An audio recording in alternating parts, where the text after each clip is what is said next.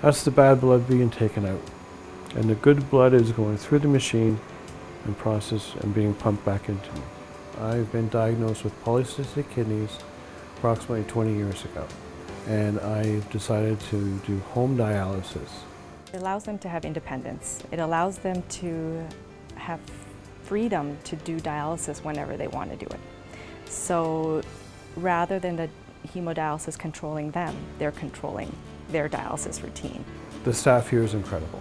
I cannot say how much they've improved my life and saved my life. And I'm very lucky to have such a team and coach me through this process and make my life better. For me as a nurse, seeing them go from fear and that they can't do this to a point of, hey, I don't need you in the room anymore. I get shivers, I get goosebumps, and I don't see it that I've done this, I've seen it that they've done this. I would like to thank the staff here at Oakville Trafalgar Hospital. They've definitely improved my life. It's been a very positive experience from a very difficult situation.